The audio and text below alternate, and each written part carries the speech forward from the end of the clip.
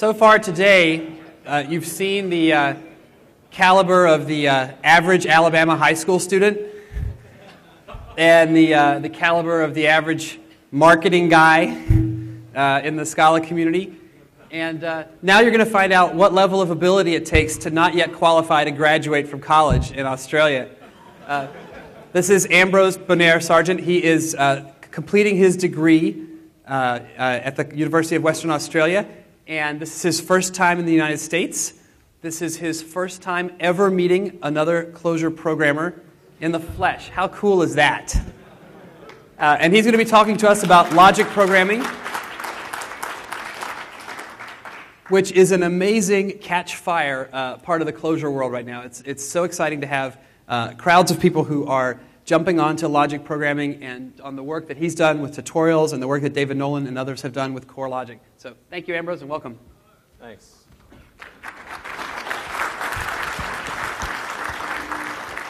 Is that okay? Can everyone hear me? Is that good? Yeah? Okay, so who's done any logic programming here? Show of hands.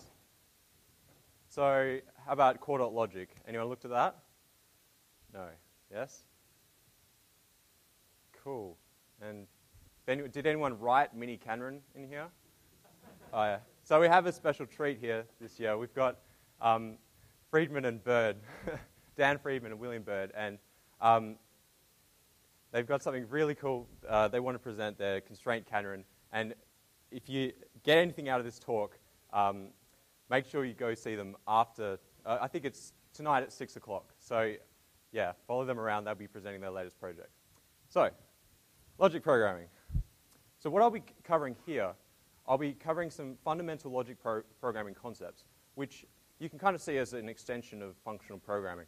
And so I'll be making sure we all understand what we have already with functional programming. So, and then we'll cover what general implementation characteristics a logic programming language has, and we'll use that information to gain an understanding of the execution model of core.logic. So I got here on Monday night, and a lot of people were like, great, I've tried core.logic, but I have no idea what is going on. I can see that this is happening, but why? So I'm trying to cover that kind of ground. So in function programming, we have our pure functions. So some pretty obvious things, but they're worth pointing out. Functions always have one value. They're what we call deterministic. So yeah, we always get one value for our input arguments. And another fairly obvious thing, which seems odd to point out, is that functions only work for one pattern of input and output arguments. So what do I mean by that? So I basically mean that the inputs are the arguments or the parameters, and the output is the return value. And that seems pretty fundamental to something like a function. But, okay, so functions, they seem like they can do everything, but sometimes they're inappropriate. So look at this interesting problem here. Normally when we have a square root function in a language, we get, I think it's the primary root or the main root. So here we're asking the question, well, we say that 4 has 2 square roots, positive 2 and negative 2. And to represent that return value with a function, we have to return a list of values. So that's kind of a bit of a hack. If you think about it, it's an interesting thing to think about. And even more interesting is that if you divide a number by 0, it really yields no result. And another kind of hack is to, throw an exception. So these are the types of things that are interesting when we look at logic programming.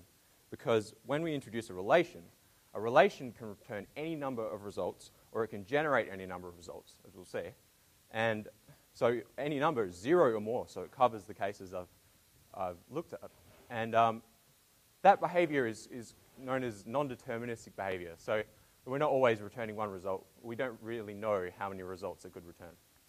And the pattern of input and output arguments for a relation can be different for each call.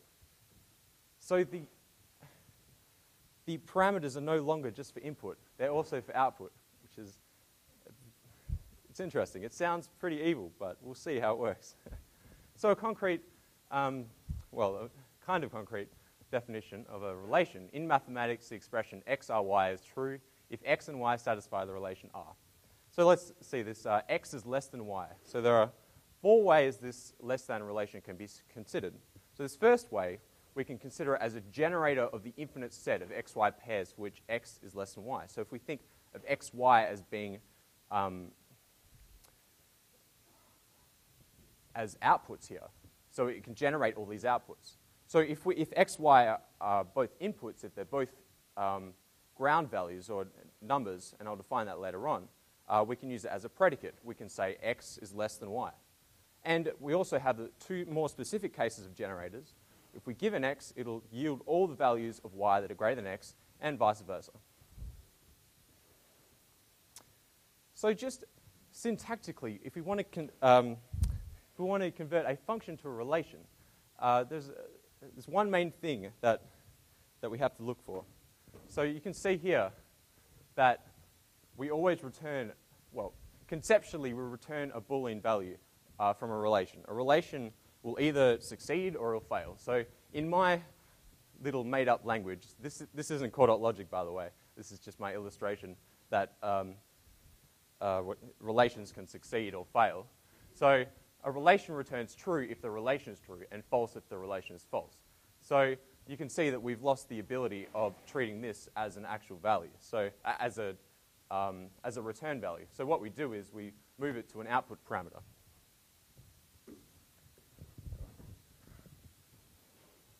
So what's that funny looking O, that superscript O? So basically, it tells you that that is a relation. It's a cons relation. So one example of using this cons relation is as a predicate.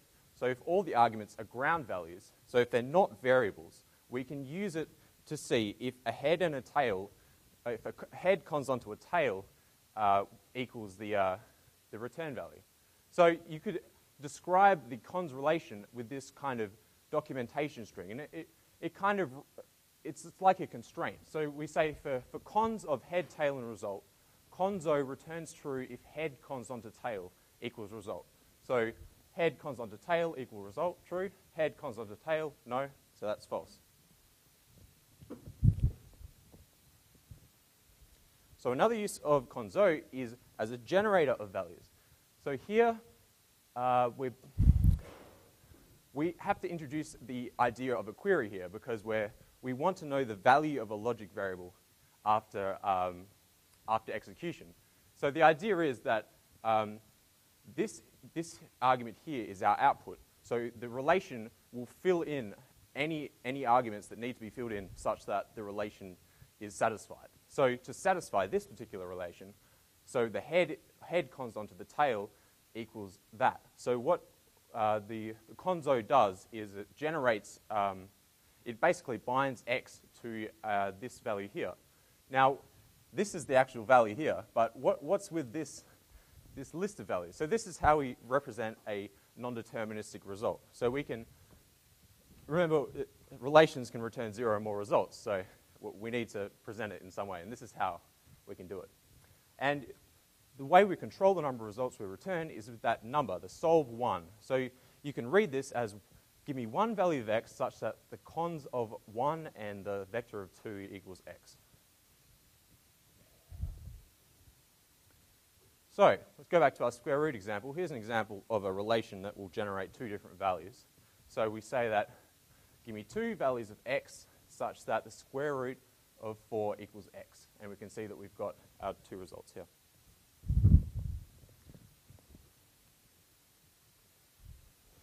All right, so how do we implement this stuff? So logic language usually calculates 0 or more results. So this seems more flexible than most traditional languages. So it's non-deterministic. So the execution strategy must be more flexible. So basically, it's implemented as a search. We search for an answer. Do we have enough answers? No. Let's go search for more. Do we have enough? Yes. Now we return. So the first thing to understand with the execution strategy of a logic language is this concept of a branch, or a choice point. So a choice point groups together a set of alternative statements.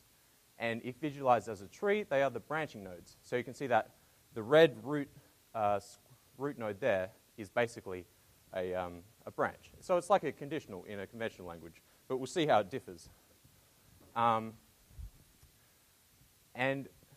this is similar to a conditional in that if an alternative is found to be wrong later on, then another one is picked. So if we go down a branch and we see it's wrong, then we choose another. So it's kind of similar to the conditionals we're used to.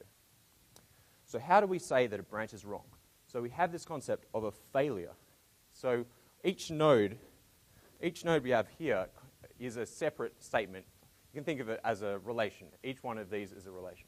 So if we come across a relation that represents this failure statement, then this whole branch can be considered wrong or false, or at least you don't care about it anymore, so you might as well get rid of it. So what do you do when you come across a fail point? So that indicates we backtrack to a choice point and try another alternative. So we go back, and then we go back down and find another alternative. So what happens if we don't come across a failure? So if we get to the end of a branch, that represents one valid result, or if we come across a leaf node. And that contributes one result to our non-deterministic result. So remember, we represent our non-deterministic result as a list, so that'll be one entry in our list. So if another result is requested, we backtrack to a choice point and execute another alternative statement. And of course, we do this until we've satisfied how many results we want. So remember, we said solve for 2 values of x. Give me 2 values of x. So we see we've got 1 value, 2 values. All right, that's good enough. We won't go down the third branch. All right, so one way to approach an implementation that does this is with encapsulated search. So relational programs, so what I mean by relational programs is a logic program consisting of purely relations. And they can potentially execute in many different ways. And we want to be able to control which choices are made and when they are made. So one way we can control the choices that are made is controlling the search strategy. So before we saw depth-first search, although it wouldn't really matter in the last example. But you can think of other search strategies, so your normal breadth-first search, and there are some other ones that are particularly useful in logic languages. And you also want to be able to control the amount of results. Because if you imagine, if you asked, remember the less than relation, it generated the infinite set of numbers that x are less than y. So unless you can put a cap on that, this is fairly useless. So yeah, that's a requirement. So one approach to this is to execute a relational program with encapsulated search in a kind of environment which controls which choices are made and when they are made. And another requirement is that it protects the rest of the environment from side effects of choices. So basically, what I mean is, if you go down a branch, you don't want the side effects of one branch polluting the other branch. So we want to be able to go back in time and undo any bindings that are made to logic variables. So one way to implement this is with an extremely functional approach. So we can protect from the effects of choices by representing states by a substitution. So we can protect from side effects. So it's basically this pattern of putting state through via functions instead of having global state. So a substitution is like a list of identity value pairs for logic variables. So it's like the variable v has value 1, or the variable a is unbound. So it's a world, it's a snapshot. So how do we get these states? So we have these things called goals, and you can think of them as the next state functions. So what goals do, they take the current world, or a substitution, and they return a lazy list of 0 or more substitutions. And an example of using goals is a relation. Relations are usually implemented as goals. So we can control which choices are made by different monadic strategies, and these are best visualized by search trees, and they're extremely hard to get your head around. I certainly have not. And you could, give depth-first search, and there's this idea of interleaving search as well, which is, it's just good to know that it exists. Once you get used to logic programming, it's good to get back to this concept. But and this idea of controlling the number of results, say I want 2 values of x. So that is, if everything is lazy, you just say, oh, give me 3 results, and you just take it, and yeah. So that would be the approach there. It's implemented with laziness. So I think I'll just have a drink.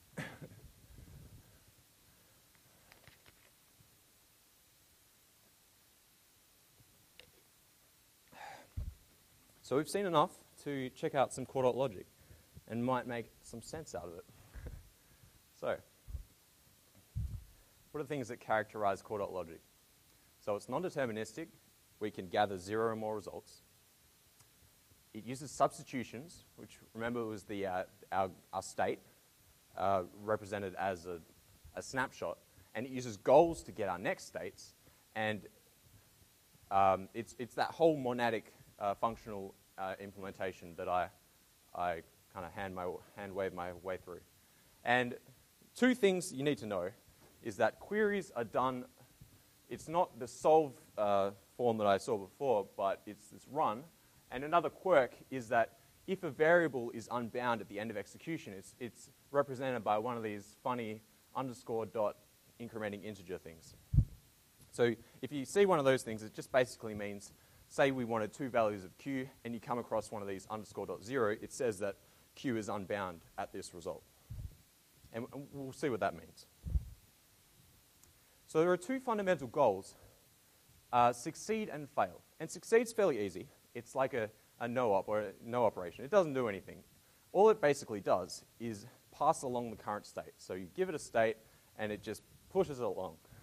So if we visualize the flow of substitutions by a tree, we can say the initial substitution is the world where q is unbound, because remember we have our q. So basically, a query implicitly initializes that q to an unbound variable. Then we come across our succeed, and it's a leaf node because there's no more goals to execute. And then we come across our leaf node substitution. And great, we've got 1 value. We don't need to look for any more. And the reason that this is underscore dot 0 is that this will be unbound. And if we look at the fail, remember the fail indicates that the current branch is wrong. So we've got the same idea here. Initial substitution is where q is unbound. We go to our next statement, and it's a fail. So our current branch is wrong. So what do? We go back to our last choice point and execute the next branch.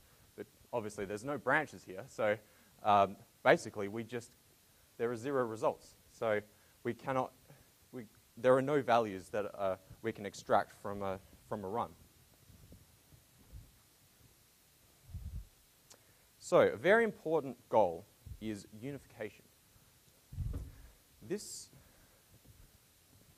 equals function is not the Clojure.core /==. It's pronounced unify, and it takes 2 arguments, and so unification answers the question, what must the world look like for the left and right arguments to be equal? And if it can make the left and right arguments equal, it'll find the next world, the next snapshot, such that both are equal. So you can see in our run, we want 1 value of q such that 1 is unified with q.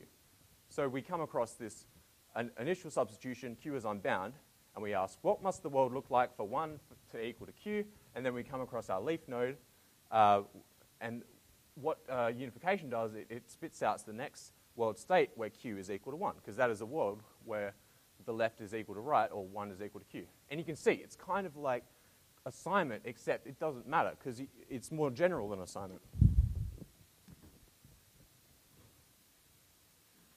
So how do we introduce more than 1 logic variable? So we have our 1 logic variable from the query, our, say, query logic variable. So we also have a goal called fresh. And it's basically syntactically like let, except it doesn't have pairs of things, it just has names. So, and it's like let. It delimits the scope of the logic variable. And if you've come from Prolog, this is kind of weird. It's like, because in Prolog, to introduce a new logic variable, you just you start off the name of the variable with an a capital letter. And you can see this kind of seems a bit lower level, but I'm not really sure. I won't go on about that. I won't pretend like I know anymore. But yeah, it's a similar idea. So how do we define choice points? So cond E is syntactically similar to schemes cond. So what Clojure's con does is get rid of the redundant grouping parentheses around the question and the answer of each clause. But con D is special in that it can have multiple answers. So suddenly the grouping parentheses aren't redundant anymore. So we can have, so the idea is that we can have exactly one answer, one question for each clause, and 0 or more answers.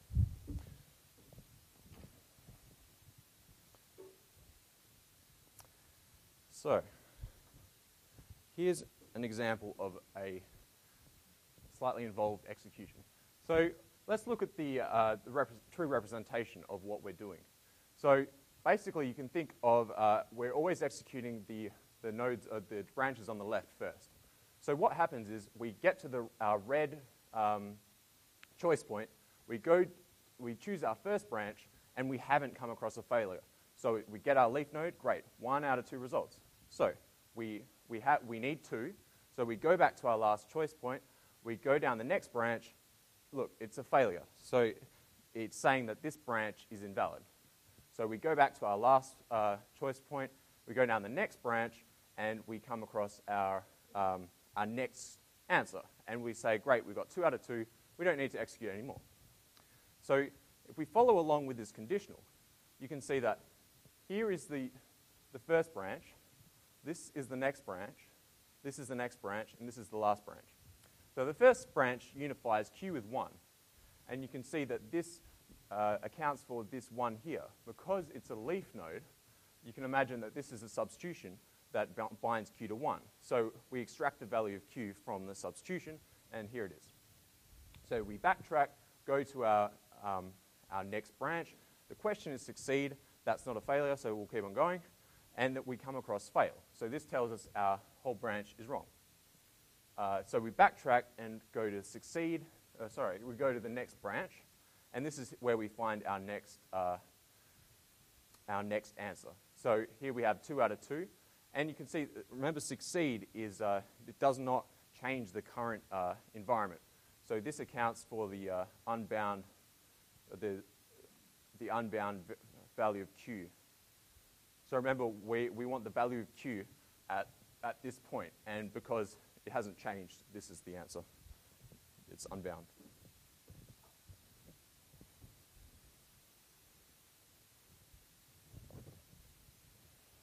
So here's some real code in core.logic. And I've done something kind of quirky. I've represented numbers as lists. So you can see I define 0 as 0 and 1 as 0 with a list around it. And then you can imagine 2 is 1 with a list around it. And that's right. So I'm going to use this representation to illustrate some, to walk through some code. So you can see we're using our successive, well, I'll explain the implementation first. So the successor function takes a previous number and a next number, the p and n. And you can see it has a doc string, which is very much like a constraint. P and n are natural numbers such that n is the successor of p. And the reason I say it's like a constraint is because if this goal succeeds, you can guarantee that this doc string will be true. So if it doesn't, if the goal doesn't return false, then p and n will be natural numbers, and then the n will be the successor of p. Right. So you can see this in action here. We're saying I want one value of q such that the successor of 0 is q. And that relation is true when q is 1. So you can remember in your mind, remember this represents our non-deterministic result. So there's one value of q. So we've got 1 here. And we can use this backwards, which is pretty cool. We can say, give me one value of q such that the successor of q is 1. And of course, that's when q is 0.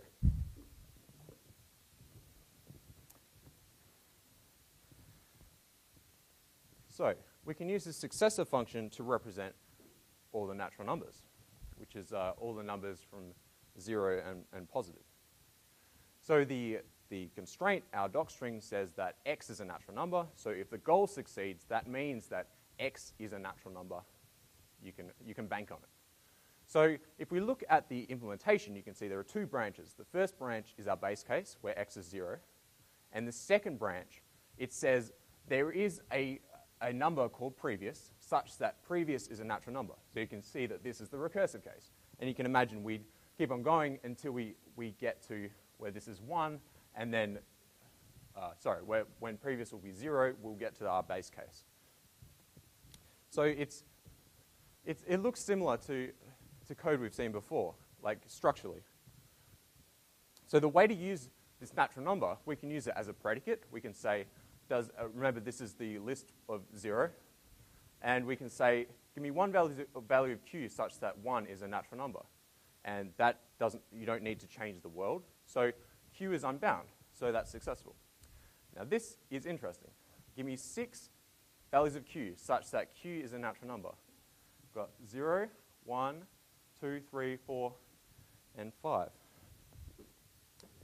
So we're going to see how this works.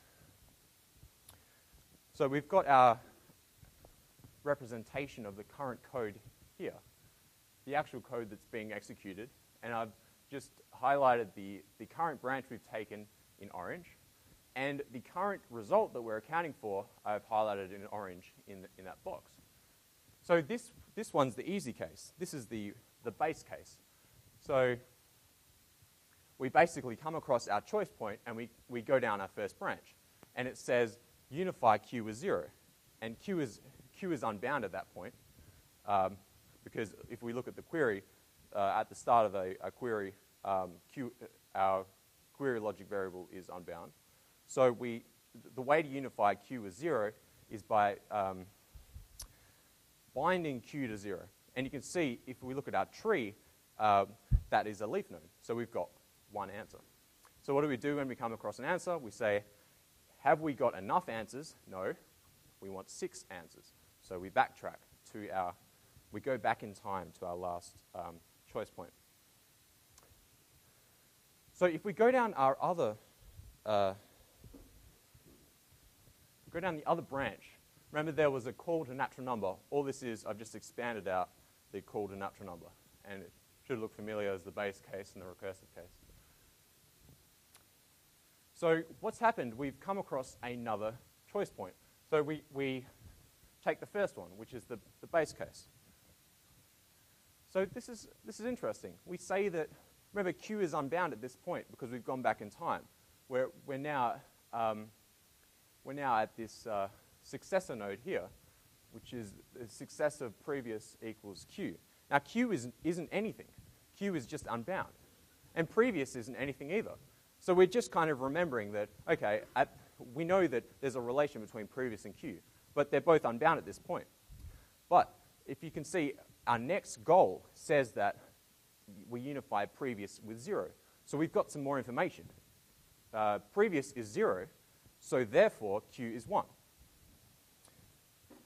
And that accounts for our second answer, where q is 1.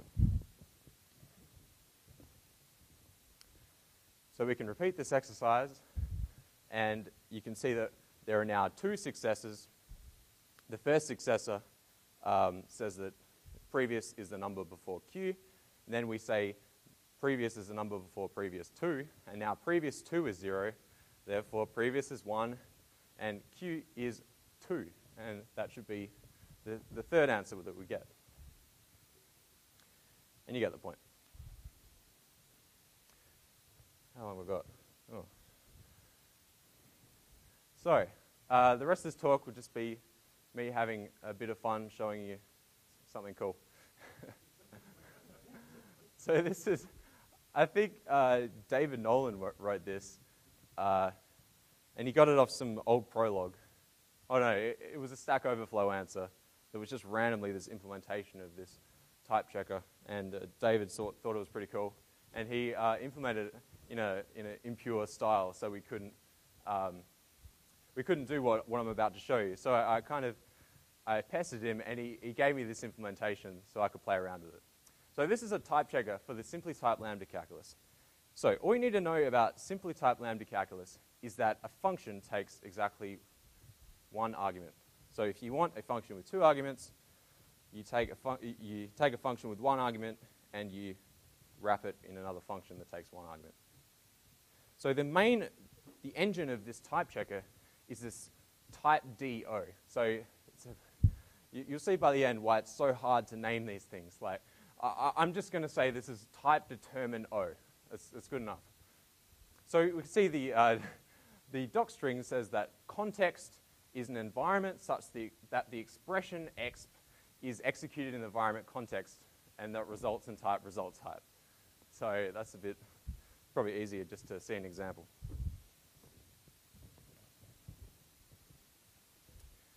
So we can use this type checker as a type checker, obviously, because that's what it is. First argument is an environment. And the way you read that environment, f is of type, it's a function, takes an integer, and returns an integer. And there's also another entry in the environment that says g is of type integer. We have our expression, which is in blue, and I just made up, well, I guess David made up a arbitrary syntax for function application. Just have a vector, say apply f to g. And that's basically f is the function and g is the argument. And this third argument is the type that we want the expression to be. So if this goal succeeds, then apply fg in the context of that environment will be of type integer. And if you follow it through, that's true, because first argument is an integer, g is an integer, f returns an integer, and you can see that we don't need to modify the value of q, and the goal succeeds anyway. So we get this funny unbound thing. So what happens if we get rid of this integer here and make it and put an unbound logic variable?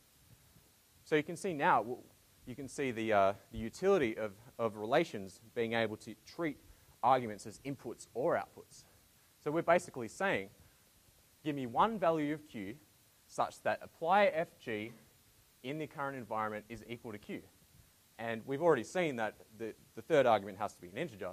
So q is unified with integer somewhere inside this goal. Because remember, the constraint of this goal said that, yeah, I've said it a million times, but the expression executed in the context of the environment equals the type, or is of type that type. And q has to be of type integer for this to succeed. And we only ask for one result, so we only get one result. And I'm pretty sure there's only one result anyway. So this is kind of crazy. All this stuff I've been showing you is the same goal, same relation. You can see why it's so hard to name this thing, because it's not a type checker. We've seen that. It's not a type inference. It's not just a type inferencer, because look at this. we can substitute our expression, our second argument, with an unbound logic variable, and ask, give me an expression that, when executed in the context of that environment, is of type integer. And we want 4 of these things. So look at what we get. We get 4 beautiful expressions that are of type integer. The first one is g. If we go back to our environment, you can see that g is an integer. The second answer we get is applying f to g. And we've already seen that is of type integer. The third result we get, applying f to g, apply f to that, and that returns integer. Fourth one, apply f to g, f to that, f to that. And you can see pretty quickly that there are infinite results here. So it's a good thing we only asked 4, otherwise I wouldn't have anything to show on this slide.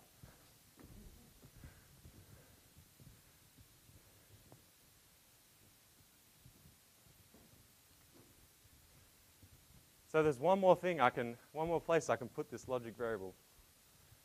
I can say, how can I extend the current environment such that applying A to B is of type float? And this is probably the only bug that has brought a smile to my face. So this is a pretty cheeky bug. So clearly what's happening is that our type inferencer doesn't really understand our syntax very well. It's basically saying that if you want the expression AB to equal float, just put an environment, entry in an environment where the expression AB is equal to float. So I thought that was worth including. I'm not going to fix it. It's great. And we get an actual legitimate one. So if you can imagine that Q is substituted with this environment entry here, we say B is of type integer. And if you put this in here, we can kind of follow it all through.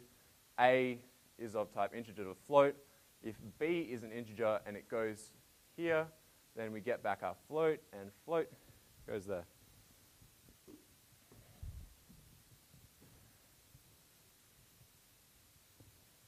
So who's seen this book? Who's read it once? Who's read it twice? I won't ask who wrote it, but they're just over there.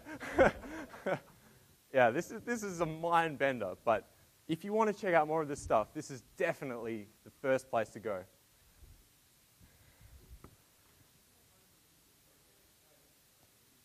It's the reasoned schema. It's part of a series of books by Friedman, Dan Friedman.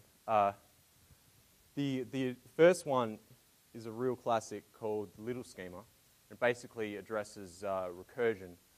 And Dan is a really funny guy, very cheeky, and it brings a smile to your face that every page you turn. It's fantastic. And there's another one called The Season Schema, I think. And the little, was it the Java one? Oh, I forgot.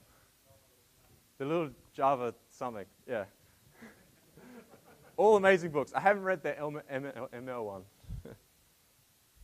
And if you just want to get started with core.logic, just Google logic starter Clojure, and you'll find a tutorial that's actually quite a good, that tutorial actually plays around more with that type checker. So yeah, that's about it. Thank you.